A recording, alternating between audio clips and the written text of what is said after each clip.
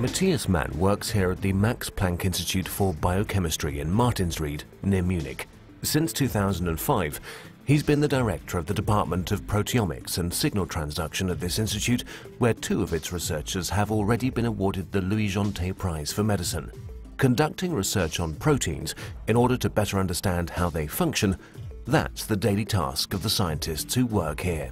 In his laboratory, Matthias MANN developed and perfected a tool that revolutionized methods used for characterizing the proteome, mass spectrometry. We basically analyze the proteins, so they are prepared at this point, and they need to be loaded in the sampler. So they're being the samples, for instance, from a cancer sample, they are being loaded into the machine, and then they are picked up and separated in these very fine lines. And then we have this process of electrospray, where these ions are formed of the cancer proteins, and then they are transferred to the mass spectrometer. We measure the mass of them, and we fragment them, and that tells us what those proteins are. It was at Yale in the USA, under the supervision of John Fenn, his mentor, that Matthias MANN developed his knowledge and expertise in mass spectrometry, and also in a technique essential for proteomics analysis, namely ionization using the electrospray. The process where these ions are formed, that's basically what I've spent all my life on, so already more than 25 years. So this is a very important process that we can bring the proteins in the gas phase, as you say, so they have to be ionized and vaporized, and that makes this whole thing possible. So that's also where I started my career, and we've been doing that basically every day then for the 25 years, and now we have 12 of these machines, and they're doing that 24 hours every day. So using this invention that my thesis advisor made a long time ago, and he got the Nobel Prize for, so that we're using, and that's the basis of the whole proteomics pipeline. Matthias MANN is a somewhat unusual biologist with a passion for techniques and technology. Taking mass spectrometry forward calls for continuously modifying the equipment used and also designing effective IT interfaces. The tools developed here are used on a daily basis by Matthias MANN's team at the Institute in Martinsried and elsewhere too.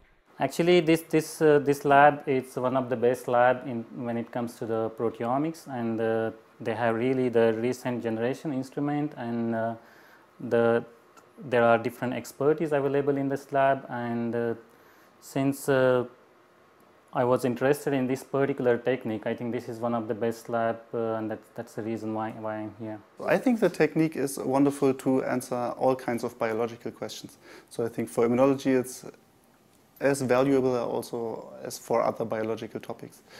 But there are some aspects, for example, in immunology which are right now able to be answered with this technique, since all the machines became more sensitive. And right now, for example, we can look at these tiny amounts of secreted proteins that are secreted from immune cells and that are used to coordinate the immune response to pathogens. I think that was not possible earlier, and right now it's the right time, the right spot to do these things. We apply this technology to our flight muscle question, to the question how the flight muscles are built.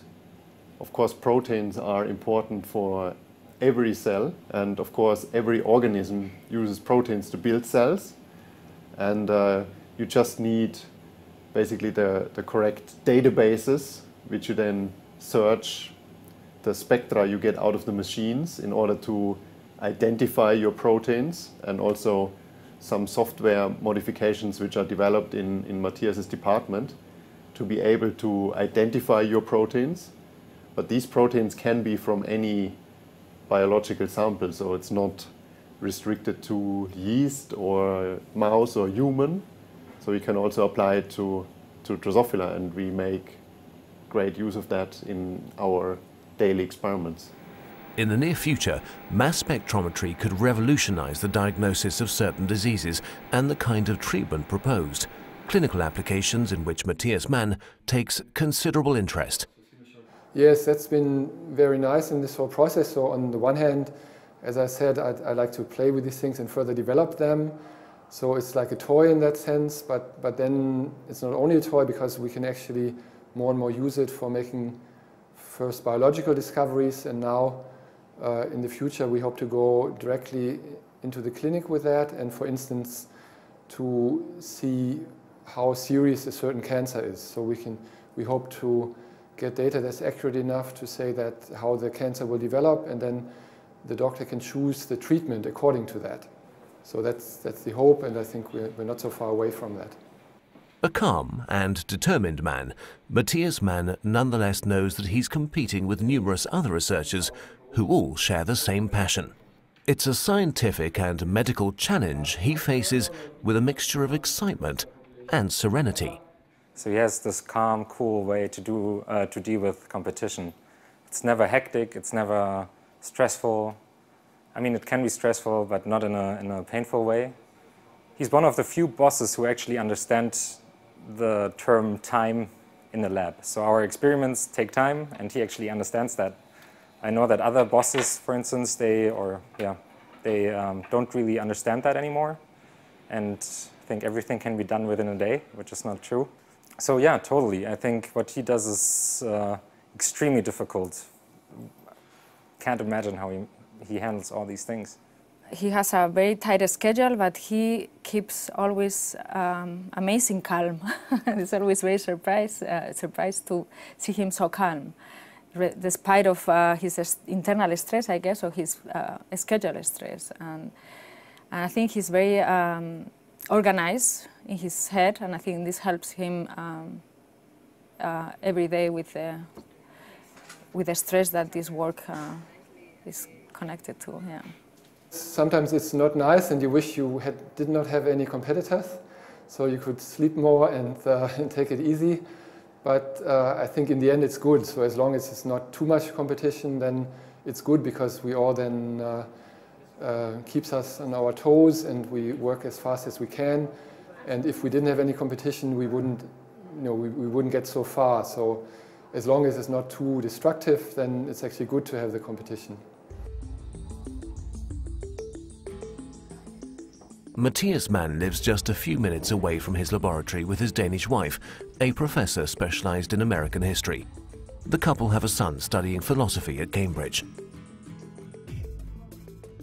Well, we sort of have three cultures, I think, at home.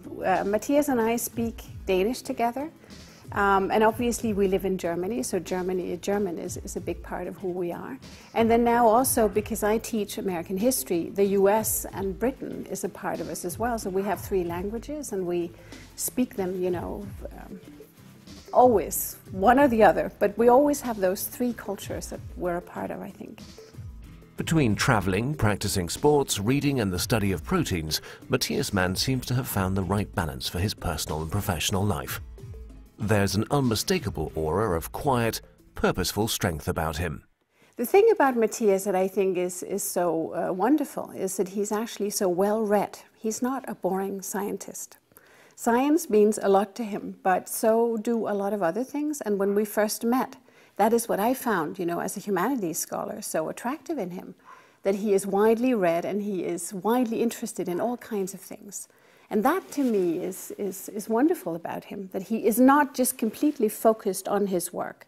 His work means a lot to him, and it's very important, obviously, what he does, but he is also very keenly interested in all kinds of other things. And that is where we meet, where our interests overlap. Yeah, I'm generally interested in how society develops and politics and so on. So particularly also different countries. So between my wife and I, we have Denmark and Germany, but we met in the US, so we follow everything that happens in the US quite closely. So I think that's very interesting. As a scientist anyway, you're kind of a citizen of the world, because all your colleagues are all over the place in China, Japan and the US and France and Switzerland especially. So it's natural to be interested in the world outside of your city, let's say.